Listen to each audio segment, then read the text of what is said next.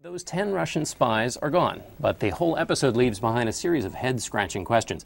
To help me through some of them is Eric O'Neill, former FBI undercover operative who helped capture Russian spy Robert Hanssen. Welcome. Thank you, John. There seem to be a lot of unanswered questions in this whole episode. So what strikes you? What stands out for you in terms of what's missing? What part of the story are we not hearing? Well, one thing we can't do is read the complaint and think we have the whole picture. We've just got a snapshot of it. Think of it as the tip of the iceberg. What's most interesting is what the FBI hasn't included, because it's either classified or protected or ways and means that our counterintelligence doesn't want the other side to know. So I'd love to see what the rest of their case is. And I'd be interested to see if maybe they had some time to debrief these spies before this swap happened, which was pretty fast. We could have learned some more about what they were doing. So what do you want to know? Who they contacted, whether they were successful? What kind of questions do you want answered? Absolutely. I want to know who they talked to, who they contacted, who were the Americans that they were supposed to meet with, recruit, and get what we're calling policy information from. What was that policy information? There's got to be more to this story.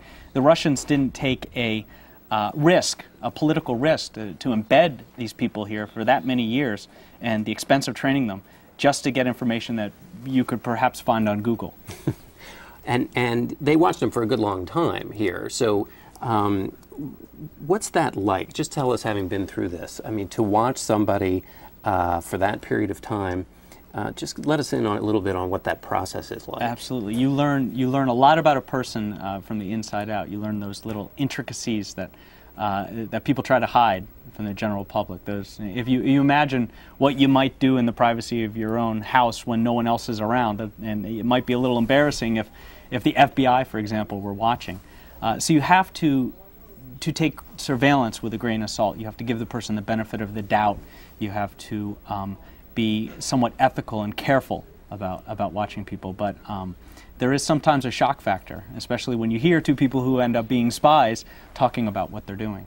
Do you develop sort of shorthands? I mean, this is a long time watching, and in your case, you know, a kind of shorthand way of referring to the subject that you've sort of become quite familiar with them, one-sided as the relationship may be. Absolutely, and you can have conversations which can be somewhat joking, but at the same time you have to be careful about the fact that you're looking at someone's life, and you're looking at someone's life in a very clandestine way that is unfair in a way that it's one-sided. Now here, of course, they're spies, and so they got what they deserved, but it is difficult to put yourself in the mind of a watcher. And this is, American people should basically recognize that there are other probably spies out there, the Russian spies, even though relations have warmed a little bit, the Cold War is over. There are probably other operations like this going on. Would that be a safe thing for people to assume? Oh, absolutely. And we should have always assumed it. I love how so many people are talking about, hey, this is just the Cold War. The Cold War might have ended, but spying has always existed, and it always will. It's the best way for a country to collect information about another country. And you know, one great comment is, while countries might politically be friendly, intelligence services are never friends. And in terms of the operatives who did all of this watching, as you mentioned, this swap happened pretty quickly. How does it feel if you spent all of this time watching somebody gathering little tiny bits of evidence to then suddenly have them whisked away, handed over, the trade happens? Is there sort of a disappointment that happens? Yeah, I think for the counterintelligence agents who worked and made this case and spent 10 years in some cases following these people, watching them, and doing an amazing job of collecting evidence for 10 years without these people knowing they were there. That's extraordinary.